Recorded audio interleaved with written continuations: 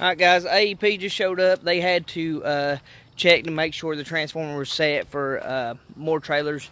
If not, they were going to have to run another pole. So you can see right here, yeah, right there, there's a transformer on top of the pole. And if it wouldn't work for the amount of trailers, they were going to have to set another pole right here, and then we would tap off it and run into the into the service for the trailer. So anyways, when he came, he gave me a meter, and now I can go ahead and start on my electrical process. And I'll just we'll head to the store, pick up what we need, and I'll show you everything you need to get guys. Oh yeah, one more thing. I'm gonna go ahead and show you the meter base that he gave me. You guys can get this from your local power company, whoever you pay power to. So right here it is. Let me flip this camera around. All right. Anyways, this is the meter base. It comes with a hub, so you don't have to buy a hub for it. But yeah, this is pretty much what they give you.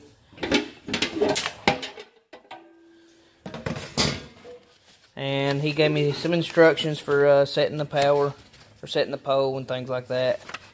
If you guys want to look at that, I'll actually put a picture of this up so you guys can kind of look at it. And then your meter's going to set in right here when you're ready for your service. Alright, let's head to the store. Okay, this is your main service panel right here for your outside. And I'll go ahead and open this up and take this out. Inside your box, you're going to have a grounding screw or a bonding screw, and that's just going to bond your ground to your panel itself. Here's a cap for your hub. We won't be needing that. You also have another lug right here for your neutral. Knock your center hole out, and that's what this right here is going to come in place. This is a coupling, male to female, and you'll put it in just like this. All right, I got a 2-pack of conduit lock nut. They're steel rigid. Get you 2 of those, which you only need 1, so if you can find them in packs of 1, that'll work. Lowe's doesn't sell them as ones in my area. And then you're going to use your insulating bushing. It's a plastic bushing, 2-inch bushing. And you'll just put that right on there. And you want to use your rain tight hub, 2-inch hub. You can get these at your hardware store.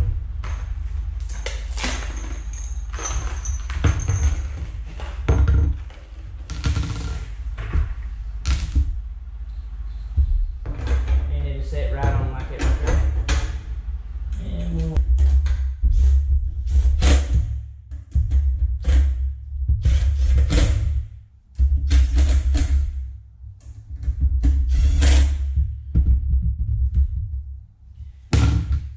that was an 8mm socket, by the way. All right, this is a 2-inch by 3-inch steel nipple. And make sure you get you some thread tape to put on the nipple. All right, here's a little pro tip, by the way. Anytime you're putting tape thread on, you want to go in the direction of the thread. So if you're going to tighten this down, you would go in this direction. So also I use the bottom side of the tape.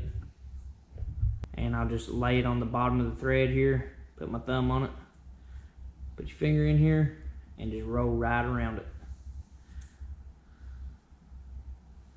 Okay, there's 1 turn. We're gonna go 3 turns. 2, 3. Now I'm gonna work up the line a little bit. 1, 2, 3. And then just rub it in.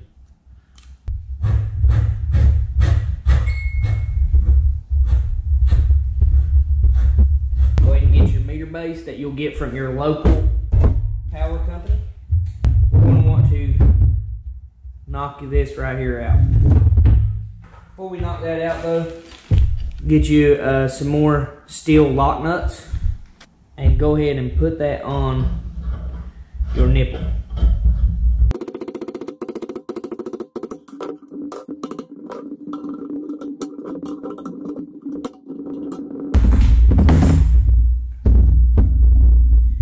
Got your lock nut on.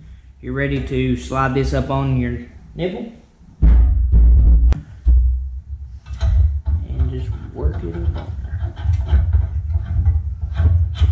And then get your other insulating bushing. Make sure it's a plastic bushing, 2-inch.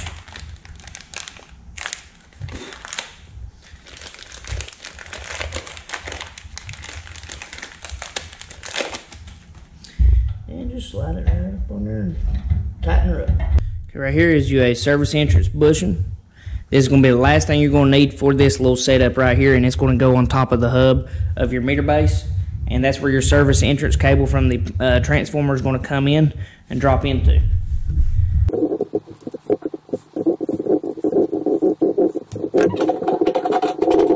Alright, just a recap of everything we've done so far. If you come down here to the bottom, you got a male, female. This side is threaded, this side isn't. This is set up for your conduit. You'll put that in first. Come back to the other side, put your lock nut in, and then a bushing. Okay, that's all you're going to need right there. Come up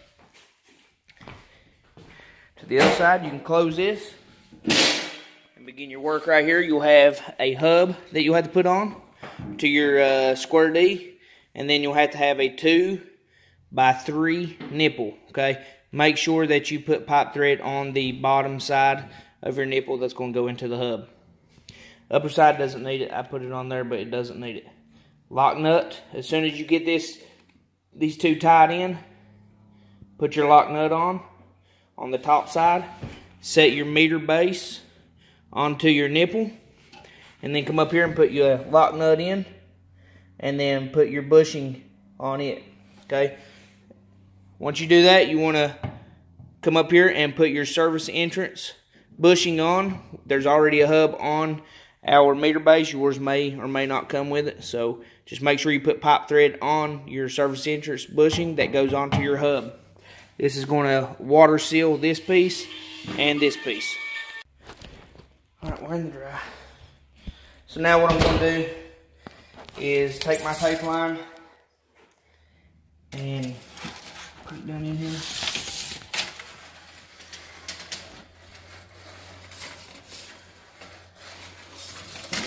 Oh, it hung right there. So that tells me I'm 40 inches.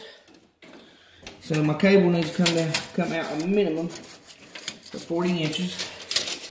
And you're going to have to account for the cable coming out, up, and around. Let's see, around and down into your lug.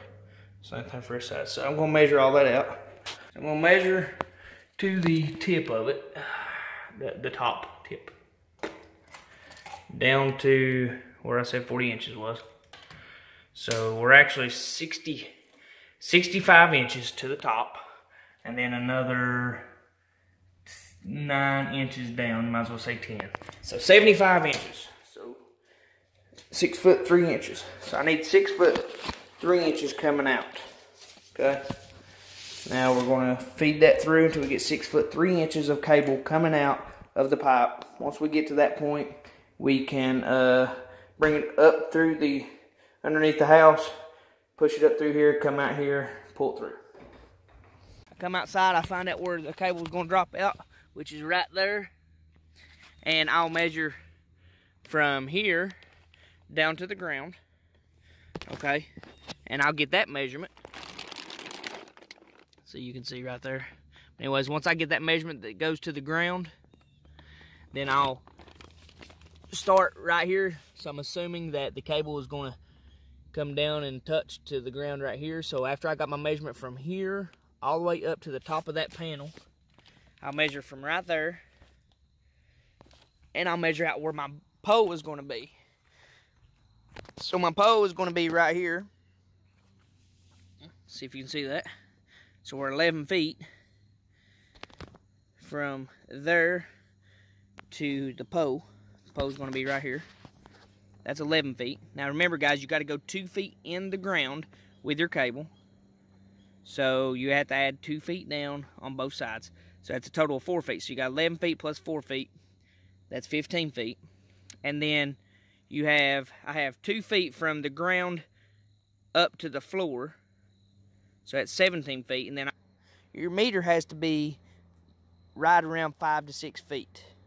So you might as well add another 6 feet to that, which is going to put me at 28, if I'm doing my math right. I forgot my numbers. But anyways, you're going to be 28 feet. Right there's my pole, by the way. 28 feet. So I got a total of 30 feet. That gave me 2 feet to wiggle around with. Once you figure out all your pipe and your angles, go ahead and buy your pipe. You have to have schedule 80 on the outside. You can have schedule 40 underground, but you want to get that pipe. Make sure you get your grounding rods. I have two 8-feet grounding rods. They have to be 8 feet apart. Let me back up a little bit. They have to be 8 feet apart from each other. So wherever your pole is, you can put your first grounding rod right next to your pole in the ground, and it has to be buried completely. And then the other one has to be 8 feet from this one. So you can put it anywhere you want. I just go 8 feet out wherever is convenient, and that's how I usually do it. And then you want to tie all that in. I'll show that to you later. Right here is your service entrance cable. I got 12 feet of it. It's raining on me.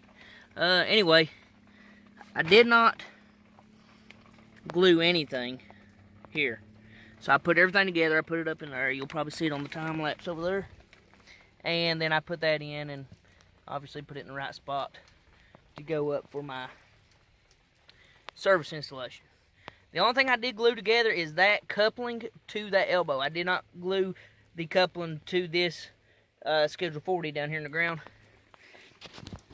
Remember, your minimum requirement underground is 2 feet, which is what I've done here. I have 2 feet. It's under the house. Then I'm running over to my pole and running up. They want your let me get out of here. I gotta pull this stuff out. Okay, I've pulled my pipe out.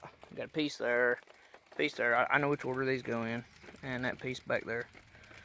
Now, before I get started, just want to show you guys a really good tip. Before you even unwind this stuff, go ahead and tape it every foot, or a foot and a half, whatever. But anyways, you want this stuff to be tight and wound together. Well, it ain't working against you, okay? So make sure you guys do that before you start winding in. When you get in your elbows, if you bend the cable down and then feed, you'll see that it'll slide right through. But if you don't, if you try to pull it or anything like that, you're just going to be fighting against yourself. So make sure you bend down, like this is the loop, and you're sending the cable this way. Push that cable in that direction. Which the best way to do this is set this thing up and down like this and feed your cable down. Just like that. But if you roll the cable as it's going in, it won't catch the lips, guys, okay? Alright, so the easiest way I found to do this is go ahead and put your male to male threaded and female pipe end on your conduit, and just leave it like this. And what you want to do is get your square D, put it on first, get everything tied in, bolted up, and then use your meter base to continue. So on your meter base, all I leave inside of it will be the lock nut and your bushing. Down here you're going to have your nipple, which is on your hub already, and I have my lock nut on the top of the nipple, and then I'll have my lock nut and my bushing that will go inside the meter base. So I'm just going to fast forward through this real quick, high speed, putting this together, and kind of show you step by step once we get done with that.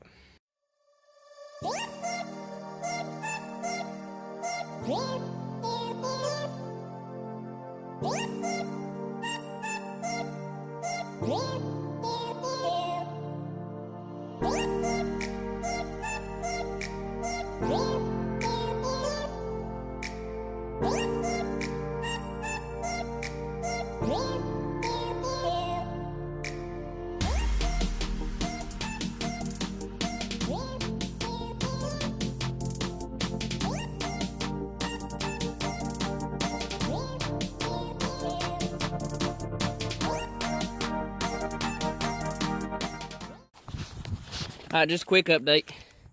So if you remember, I left the nipple and the hub together. Before I put the base on, I bolted down the hub to our square D load center. And then I set the meter on top of the hub. Now remember, you have to have your lock nut on the bottom before you set that meter on top of it. That way it don't fall all the way down to your hub. And then I just put my lock nut on, and then I put my plastic bushing, 2-inch bushing on, and that setup is ready. All I have to do now is bring my wire in from my breakers right here. Let's see, right here and here, and shoot it up through here and tie them into each lug on both sides. And don't forget your neutral. Right here in the center, you'll have to run it too. Run your neutral down, put it into your bar right here.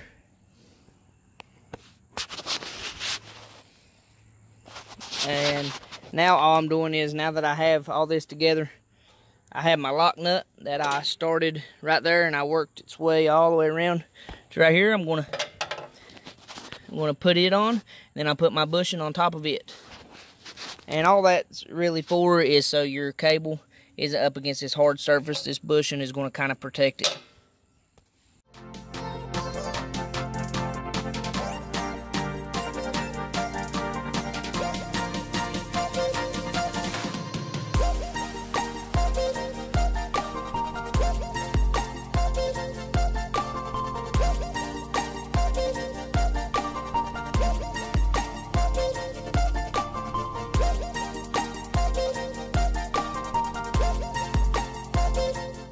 I brought my wires up, measured them off, cut them.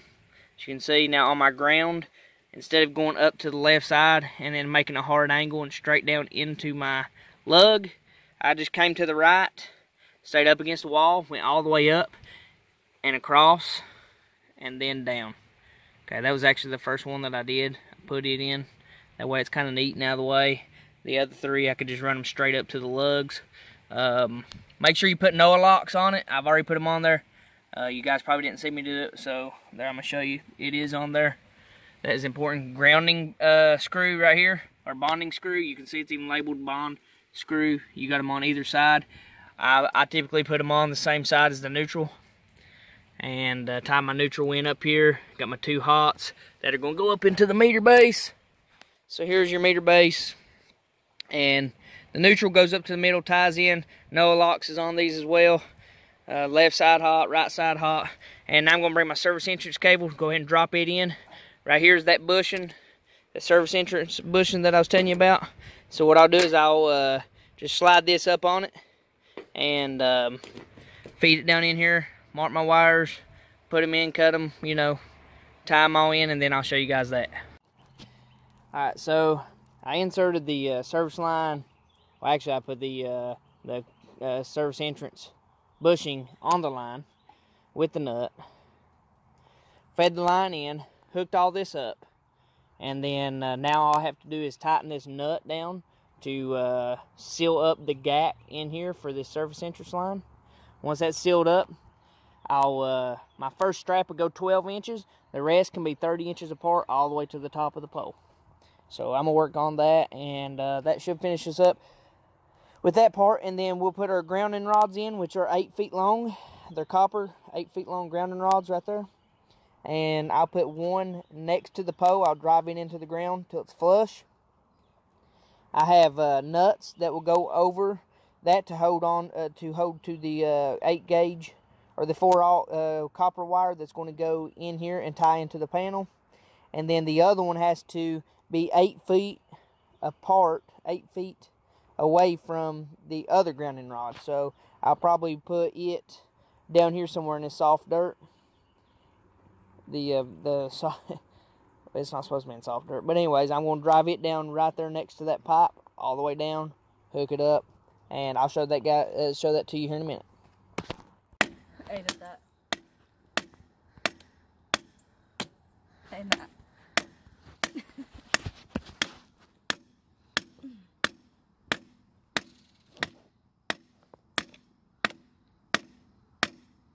That's too hard for me.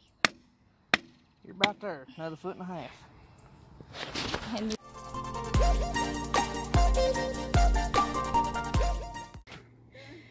Yep, the boss. Alright, quick tip.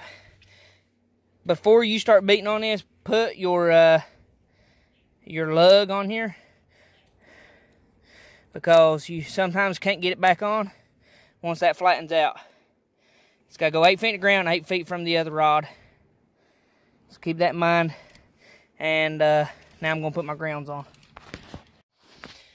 Alright, so just now got the indoor panel finished, and I was just gonna show you what I've done. I took all the breakers out, and after I've done that, I just bent these ends around and measured them off, cut them, put my no locks on. I don't know if you can see that on there, but yeah, that's pretty much what I've done.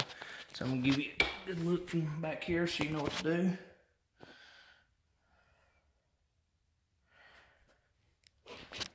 Ground goes on this small lug right here, which is your grounding bar. That's the bare wires. And then over here, the white wires is your neutral. So your neutral goes on it. There we go. So that's it. Now we're gonna get this inspected.